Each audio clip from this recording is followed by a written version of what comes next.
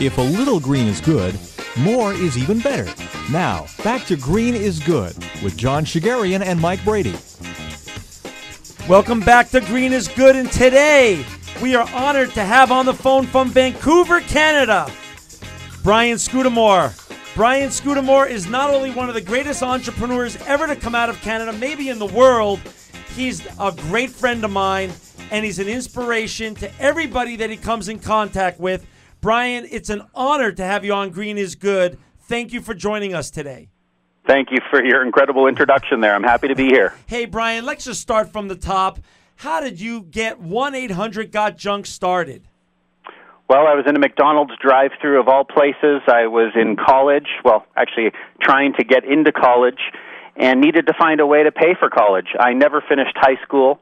My parents weren't too pleased with that decision, and they said, you know, you're going to have to pay your own way to school. If you want to go to college, you're going to have to find the money and do it yourself. So I said, okay, I really want to go to college. Was in this McDonald's drive-thru, saw a beat-up old pickup truck with plywood side panels built up on the box, and it said, Mark's Hauling on the side. And the idea just came to me in an instant. I said, wow, that's what I should be doing, is get out there, buy a truck, and build a box on the side, on the back myself, and start hauling junk. And a week later, I went out and bought a truck, formed the company, which today is 1-800-GOT-JUNK. I called the Rubbish Boys at the time, and it funded my way through school and then some. But ironically, what actually funded my way through college also inspired me to follow the same pattern and drop out of school. Well, so I left college after 3 years of doing a degree, didn't finish, but said, you know what, I'm learning so much more about running a business, or more about business by running a business than I was actually studying in school, and made the tough decision to drop out, but there's no looking back. Hey, Brian, and what year was that in? That was 1993, so I've been actually running this business now for 21 years, a little over half my life. Wow. And just loving every day. Hey, well, and just for our listeners, just to clarify, Brian is, regardless of what he said about colleges and stuff like that, Brian is one of the smartest human beings that I've ever met in my life, and a great inspiration to me, and also has gone through MIT and some programs at Harvard. So, Brian, you've already set yourself apart in more ways than one. Tell us a little bit about, what 1-800-GOT-JUNK does. And for our listeners out there that haven't seen his great brand running around the streets of your local town, go to his great website, 1-800-GOT-JUNK.com. Mike, are you on the website now? I'm on the website right now, and I'm not that it's indicative of anything, but I'm just looking down and just see that there's even a careers tab there. Yeah. So if you're thinking about maybe, what can I learn from this guy? Well, the best way to go is to start working for him. Yeah. But it's 1-800-GOT-JUNK.com. Just a great site with everything about your environmental commitment there, Brian. And, just the background, too. Your story, what you have done, has been used as a case study in the business department at Harvard.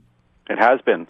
Yeah, they wrote a little, well, I guess not a little, but they wrote a case study about us and just how the company was started, and they use it as a case study called The Founder's Dilemma, where they will sit down and look at the case of when does an entrepreneur decide to get out of the business or to continue to stick with it and bring others on board, and lots of good business lessons in it. And it's been my life, and there's been a lot of lessons along the way, and I continue to learn. And I know, as John mentioned, Harvard and MIT, I've taken some executive programs, but frankly, where I do most of my learning is talking to others.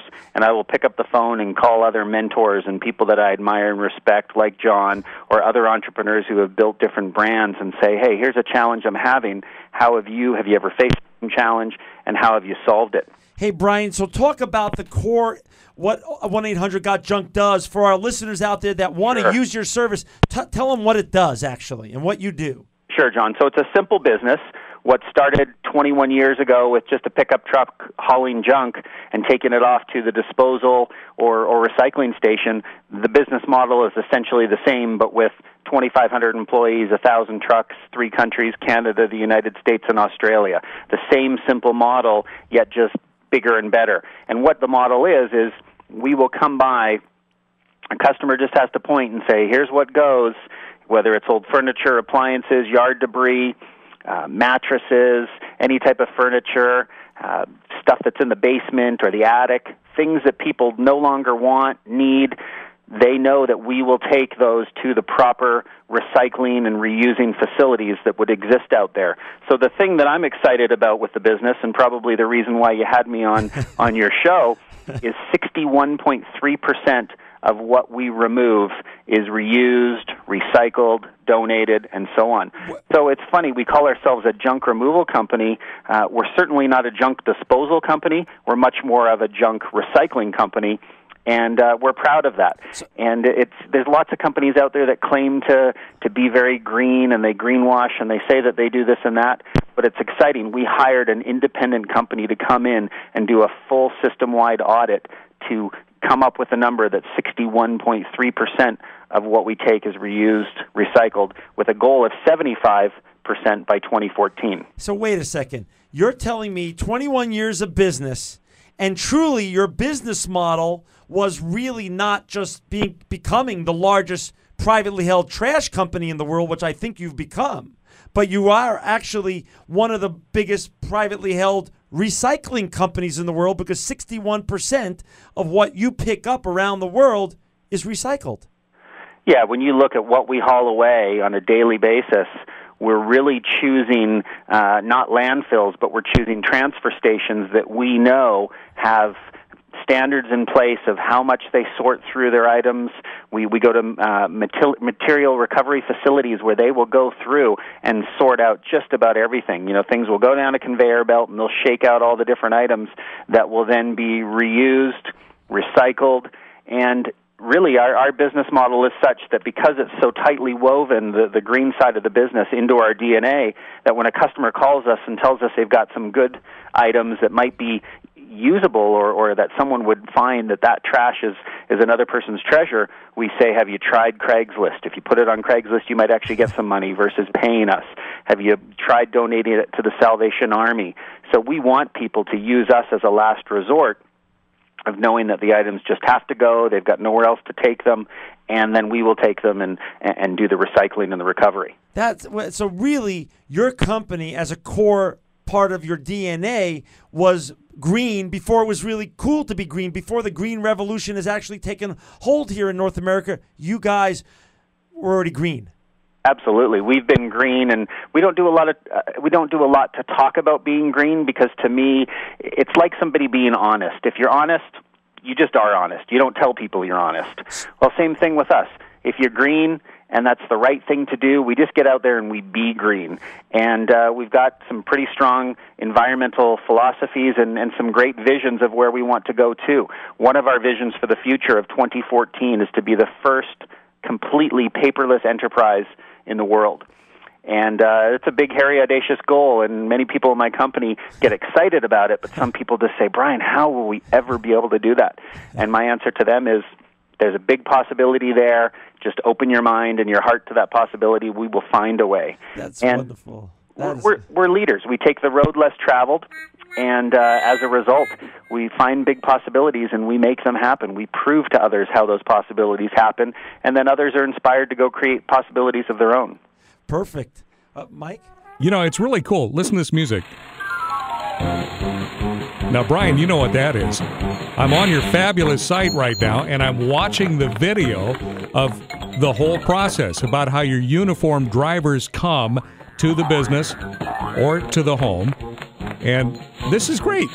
There's a video showing exactly how it works. There's even a great pricing structure on your website at 1-800-GOT-JUNK.com. I just typed in my zip code at home, 93726, and found out what it would cost for this much, and this much. You've got pictures that describe perfectly what a typical hauling job would be, and there's a no-obligation estimate, too. You come out and visit. What a fabulous site you've got. Again, it's 1-800-GOT-JUNK.com. Hey, so Mike, how easy was it? How easy has Brian made the experience? Geez, oh man! I mean, I know that we have the neighborhood cleanup that happens here in Fresno every year, but this is on demand. This is beautiful.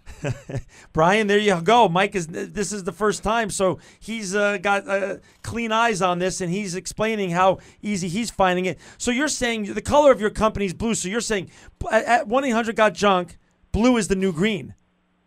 Yeah, I mean, in essence, our colors are actually blue and green. When people say they see our trucks everywhere, they usually say, "Oh, you've got these big blue and green trucks." Perfect. And it's the colors of the planet, and that's actually a coincidence, because when I started the company, I just picked colors I liked before everybody was talking about how green is good, and it was something that just worked for me. But it's a nice sort of feeling knowing that our brand does also have that representation of being earth-friendly, and it's in our DNA anyways, and it's important to us. A humble visionary, that's what you are. Talk about a little bit, Brian, where are you, though? Explain to our listeners who are getting excited about using your services now, which, by the way, I recently saw, I think, on the show that's becoming more and more popular every week, Hoarders? Yeah, we got lucky there. The Hoarders show on A&E, which is the #1 show that they've ever had on their network, approached us. And Screaming Flea Productions, the production company, used us on one job on Hoarders and said they just fell in love with the brand and the way we did things, and they've had us on every single episode since. So you can't get product placement like that for free. I mean, that's just we got lucky. Yeah. Well, listen again. All your hard work of 21 years. What did Malcolm Forbes say? The harder I work, the luckier I get. Something of that nature. So. I couldn't agree more. So talk about a little bit. Where are you? So our listeners who want to use your service, where are you in Canada? Where are you in the United States? Where are you around the world? So we're in Canada, the United States, and Australia. I just came back from a trip in Australia and was pleased to see that Australians have the same junk as Americans and Canadians, and just as much of it. But we're in the top 100 metros in all 3 of those countries. Great. So and as where long are you as there's the size and the population, we're there. And what's the dream? Where are you going to next? Because I know you are always, as you talked about 2014, and we're only here in 2010. Walk us through the next 2, 3, 4 years. What's your vision? What's next? Yeah, so by 2014, we will be in 8 countries worldwide. So we'll be throughout the United Kingdom, we'll be in New Zealand. We're really going to tackle the world market on junk removal. And when you look at a company like Waste Management, who's become the largest company in the world in actual garbage, right, we are the largest in junk. And we are currently, but building a globally admired brand, 3 countries just isn't good enough. So we'll be in 5 more countries by 2014, and we're excited by that challenge. Everybody's got junk. Most people don't have the time, the know-how, where to take it, how to recycle it. They don't have a truck, or they don't want to borrow a buddy's truck. So it's a great niche market that even as the world becomes greener and people create less, it's still an opportunity. Most people don't know our brand exists or what we do and how we do it. And as the awareness continues to be built, and as we continue to wow our customers, opportunities are endless. And space is a value commodity, so people get to have their space back. Absolutely. I mean, that's the emotional tie that people, one of the sort of emotional connections to our brand is people just go, oh, thank goodness, I got my space back. I'm free. I don't have a cluttered garage. I don't have a cluttered basement. I can finally turn that garage into, an artist sort of office or studio, or I can finally take the basement that was packed with boxes of old books and junk and everything that's been sent off to the Salvation Army and the rest picked up by 1-800-GOT-JUNK, and now we can put a big screen TV and a couple of couches in there and have a family media room. People are taking their space and they're seeing the possibility of what they can do with that space versus just the lack of possibility of having the clutter.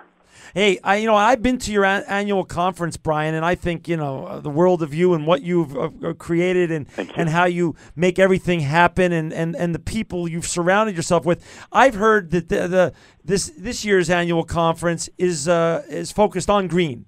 And so why don't you share with our listeners a little bit about the other green initiatives that you're going to be focusing on to share with your franchisees from around the world on what you're doing next besides becoming a paperless company. Talk about some of the other things, the DNA that you're going to be instilling in your company.